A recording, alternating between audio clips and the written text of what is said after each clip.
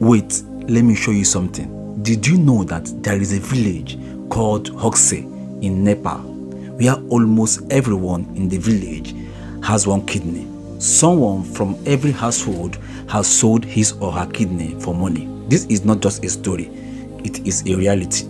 This village is also known as the Kidney Valley. It was reported that they do this because of the spread of hardship and poverty in the community. These kidneys are sold for merely 1,300 euros, which is equivalent to 2 million naira. As you can see, the pictures of the men show off their evidence as they lift their tops to reveal surgery scars of their operations to remove kidneys after selling them to so-called organ traffickers.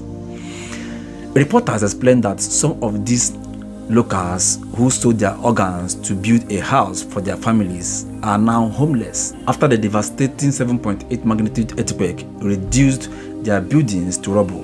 Now, the kidneys has gone, the buildings has gone, leaving them devastated and shattered.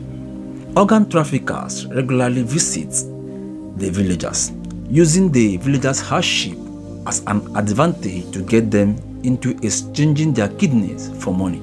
Rumors say that the villagers are facing massive health challenges as a result of this. You can make more inquiries about this story. See you in my next video.